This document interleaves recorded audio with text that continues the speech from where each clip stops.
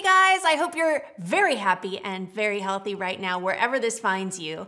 I am doing today a wonderful DIY that is going to be a welcome sign when you can welcome people over to your house. Best part about it, I'm gonna take care of you all year long, from January all the way to December, and it's all gonna be right here on one little board. So the first thing you need to do is get a board. So the board I chose is 18 by 24. You can make yours smaller or bigger depending on the space that you have at your house. We're gonna need felt. If you can find stiff felt, use that. And then I just have stencils, a little bit of Velcro, some painter's tape, a chip brush to do a little dry brushing, and then these things are so great. These are daubers that you can use for a stencil. And for the paints, I chose just white and black. I don't like to have any sheen whatsoever, so I got a chalky finish. So once you have all those things, you are ready to get started. If you've seen me do DIYs, you know I love rustic. So I am going to do a little whitewash or a little dry brushing over this, because it's just gonna give a nice little white tone over the top. So you can let that dry a little bit, but great thing about dry brushing is it dries really, really fast. Now, I want this to say welcome to our, and then home is going to be larger.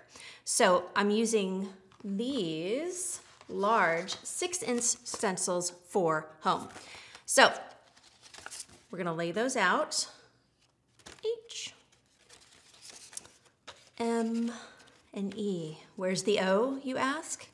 That's gonna be out of felt. So that's the thing that you're gonna be able to change all throughout the year.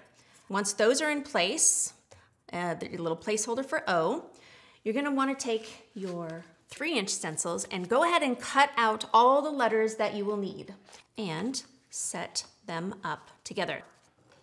Because all of these letters are a little bit different, I am going to make just a tiny bit of a line so that we make sure that our welcome to our is all on the same playing field there. So I'm gonna come up from this piece 1 inch, mark it in the middle, mark it there.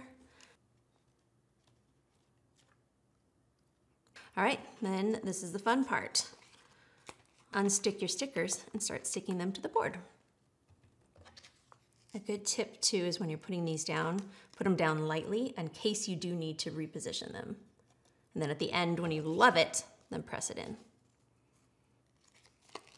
I'm gonna use this. This is a repositional spray mount that you can put on the back. You just give it a little spray and then it stays. What happens there, why that is such a good trick, is that if it's lifting a little and you go to paint on it, it's going to bleed outside of that. So if you have a little bit of stick on the back, it really helps with that.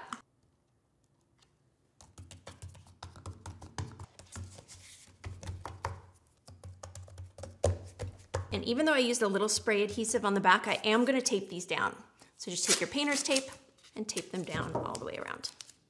Okay, we're gonna take our dauber, and you just want a tiny bit in the paint. You don't want it to be too wet on your brush.